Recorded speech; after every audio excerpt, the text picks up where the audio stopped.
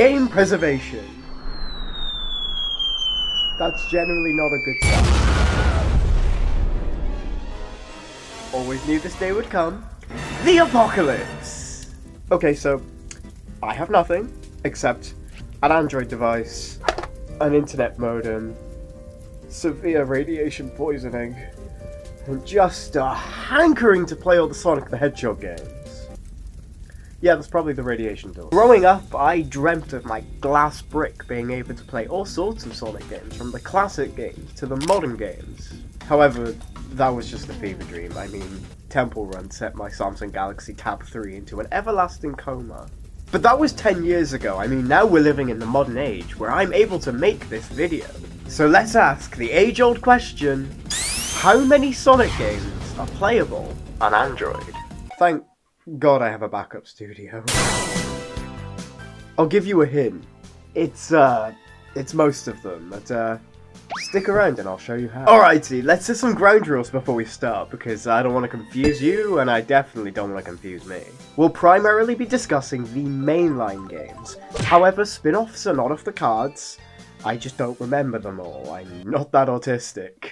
Oh, and also no cloud streaming services available here. Only games that are able to run natively on the device itself, so fuck off with your Google Stadias or your Amazon Lunas or whatever. So let's start with the classic era.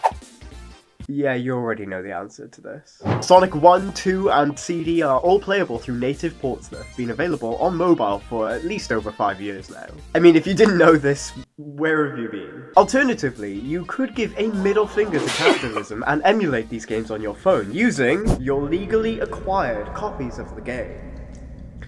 Oh, come on! I said the thing! Yeah, so for legal reasons, I should probably preface that any mention of emulators should come under the notion that any game, BIOS, or key files should be acquired by yourself legally. So, thank God that my entire Sonic collection survived the fire. But now, you might be asking, what about Sonic 3? I mean, this game hasn't been released officially on mobile, and you'd be correct. But fortunately, there is a mobile port of Sonic Air, which is a complete remake of Sonic the Hedgehog 3 and Knuckles. The game is a feature-complete version of Sonic 3, including the ability to switch out tracks, a level select, and even switching out abilities. The link to the APK file would be found in the description down below, including everything else I mentioned within this video, so go check it out. Alternatively, you could just emulate the game, but that does mean that you are boring. So that's the mainline classic games out the way, but what about the spin-off games? Does this look understandable to you? Of course, there is a way to play these games on Android. Listen, if there's a console that existed pre-2000s, there is an emulator for it on Android, trust me. So all the Game Gear games and the Master System games, they're all covered here. But as we enter the 32-bit era of gaming, we start to see some problems around. Okay, so there is a mobile Saturn emulator, but honestly, my recommendation if you want to play Sonic R is just to check out Sonic Gems Collection through the Dolphin emulator on Android. Whilst it still might be a little bit of a headache, trust me, some of the difficulties that you have to go through to get Saturn to work on Android, it goes beyond my technical comprehension. Also, through the Gems Collection, you can play Sonic the Fighters, which is f***ing sick. But all in all, of course, yes, every single game in the classic era is playable on Android, although I doubt any of you were questioning that. But now, we enter a world filled with high-quality audio, 128 bits of stuff, and soap shoes. Of course, I'm talking about I'll cut to the chase. Both adventure games are easily playable, either through a Dreamcast emulator or a Dolphin emulator. Although, for the adventure games, I do believe that you'll find more luck trying to emulate these games through a Dreamcast emulator, either through Raycast, Flycast, or Redream. You can play these games at 60 FPS, widescreen, at pretty much any resolution you'd like. Oh, and by the way, all the footage you're seeing behind me is running on a Snapdragon 695. which I mean is kind of like a mid-ranger phone. So chances are that if you're on an Android device, you are running with something comparable or even better. So a running theme within this video is the Dolphin emulator, as most of the Sonic games from the 2000s can be run on either a Gamecube or a Wii. And so with this emulator, Shadow the Hedgehog, Sonic Heroes, both the Riders games, they're all available here too. Simply extract the ISO files for these games and whack them in the emulator and you're golden. So far, so good. Every single game that I've mentioned so far has been playable on Android, and come on, you've just got to ruin things. Yeah, there's no way of emulating an Xbox or a PS3. And so, Sonic the Hedgehog 2006 is definitely off the cards. Or is it? Now, if you're a sadist, then you absolutely must play this game. There is a port by Beats, and it's actually pretty good, although it is very feature incomplete. It's based off of Project 06, which is a fan port based on the original game, so it's kind of like a port for a port. So, I thought that I scripted some sort of smooth segue into the modern era, but apparently I didn't. So, introducing the modern era, I guess.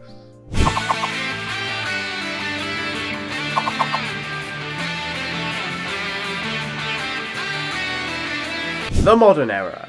Before we get to, and let me quickly go over Sonic Colors and the DS title. Just as Heroes, Sonic Colors is very much playable here through the Dolphin emulator. It requires no more setting up than those games do. Just whack the ISO file into Dolphin and you are golden. This also means that both the storybook games are playable, although you will have to mess around with the settings to get the motion controls. There's plenty of DS games available on Android. I mean, why wouldn't there be?